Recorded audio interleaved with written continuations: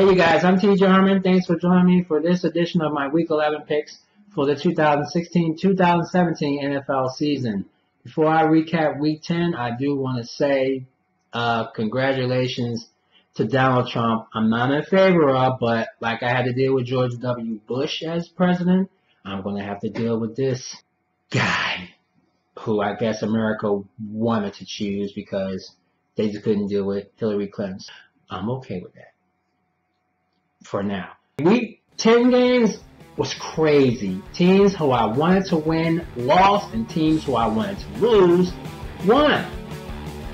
It was just it was a lot of upsets, including my Eagles, who I told you to take over the Falcons, but some of y'all didn't believe me, and hey, you got that out of me. Against the spread, I went 6-8, not too shabby. I can take that. And straight up, I went 7-7, so I'm okay with that. I'm still even at 500, both against the spread over 500, and straight up, I'm still over 500 on the year. Let's get with my Week 11 against the spread. The first game is going to be in Detroit, where the Jacksonville Jaguars are traveling to face the Detroit Lions. Lions are 6-point favorites in this game. I'm going to tell you to take the Lions -6. Why?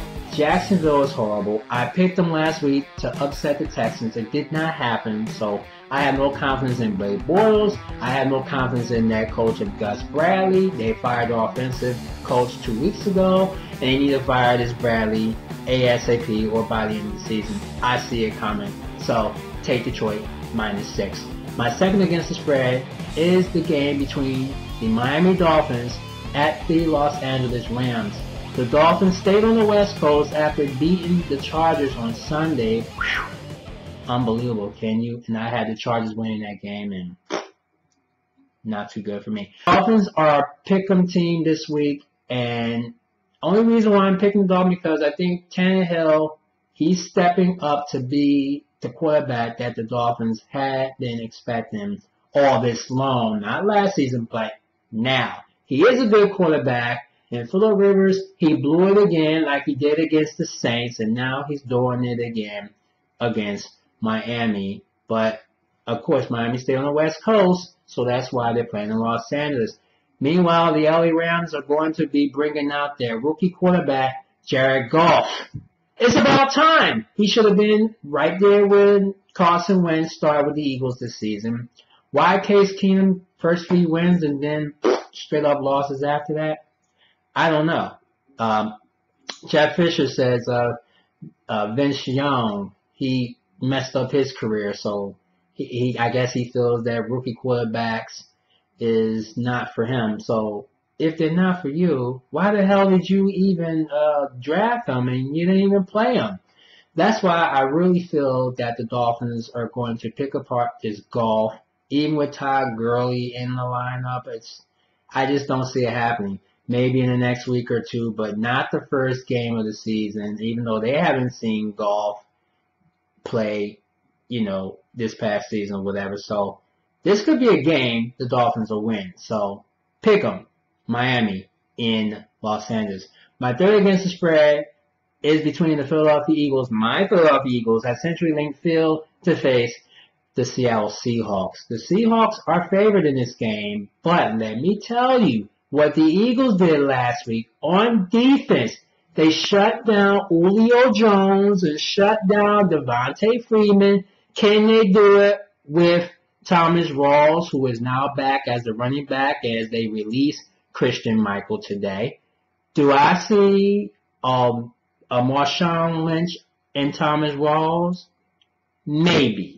But I think the Eagles can do it. Offensively, the Philadelphia Eagles are 17th in the league, and the Seahawks have the 20th best offense in the league. And defense, you can say the Eagles is number 6, and they're number 9, as in the Seahawks. But the passing game is better for the Seahawks compared to the Eagles, who are 26th in the lead, and Seattle is 11th overall. But their rushing defense is horrible. The Seattle Seahawks have no rushing defense, but the Eagles' rushing defense is spectacular.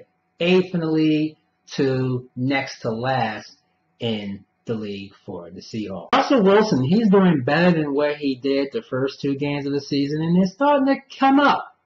That lousy loss against the Rams, 3 points, or was it 6 points? But anyway, Wilson's back. He's got a brace on his knee, nothing taped or anything, so he's going to be a motor quarterback, and the Eagles have to look out for that. And also, Eagles got to look out for that secondary, who will get you every time. Richard Sherman, you better not play dirty with my team, because they could play dirty back on yours. I'm not trying to start nothing, but you should have been penalized for that hit you put on that kicker last week, and the NFL says it wasn't a hit at all. Whatever. No unnecessary roughness call, whatever. So, you just got to look out for the secondary on that team. Cam Chancellor as well as Earl Thomas. Man, they are a booming defensive team. But the Eagles have defense of their own. Benny Logan came back. And you also got Fletcher Cox and Connor Barwin. And we miss Lane Johnson on offense. But I think the Eagles offense is coming strong. This may be a high-scoring game. Maybe not. I'm going to tell you to take the Eagles +6 in this game because they have not beaten the Seahawks since 2008. So this is a chance at a long drought. So I'm going to tell you to take the Eagles +6 on the road. Now, last against the spread is the Monday night game, the Houston Texans at the Oakland Raiders. Believe it or not, the Raiders are 5-point favorites in this game. I'm going to tell you to pick them. Why? The Raiders are a powerful team at home. Derek Carr, close to being MVP. Now, I don't think maybe not this year, but maybe in the years to come. Crabtree, formerly from the 49ers, is just having a great breakout season. And don't forget, who's the other bull? Oh, my goodness, I forgot. The other wide receiver, Amari Cooper. That's another guy you have to look out for if you are the Texans. I think the Texans don't have what it takes to beat this Raider team, so enough said on that. Take the Oakland Raiders -5 on Monday Night Football. Now, here are the rest of my picks for this week.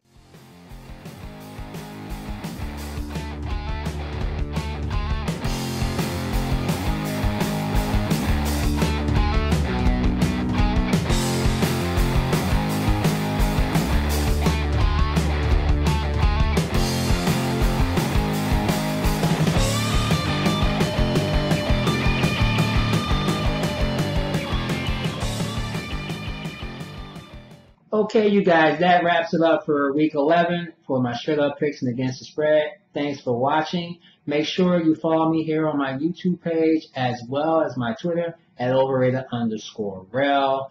Also, you can check out my other YouTube Prognosticators. Their links is down below at the bottom of this page. They do just as well as I do, maybe even better, and they can go in depth with you on their picks each and every week. So check out the links right down below. Oh, guys, my birthday is on Friday, so wish me a happy birthday the day before or even the day of my birthday. And I appreciate y'all coming out for Week 11 this week. I'll see y'all right back here next week for Week 12 as my Eagles will do the Seahawks in. Let's hope so, but until then, I'll see y'all.